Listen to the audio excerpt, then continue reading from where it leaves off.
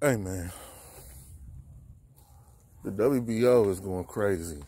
Is it the WBO or WBA? I don't know. It's one of them motherfuckers. They done just ordered Tyson Fury to fight Dylan Whyte. Yes, he's the #1 contender, but didn't he just pull out of a fight? It's almost like they're trying to get them belts up off that man. I don't know though. It's crazy. I see why people are starting not to respect a lot of these sanctioning bodies. Is it a good thing that fights are getting mandated? Yes, it is. Yes, it is. But I also believe in champions' discretion. I do believe in that.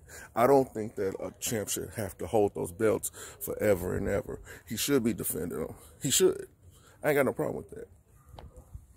But at the same time, when one sanctioning body starts to order it, that means they have all the control.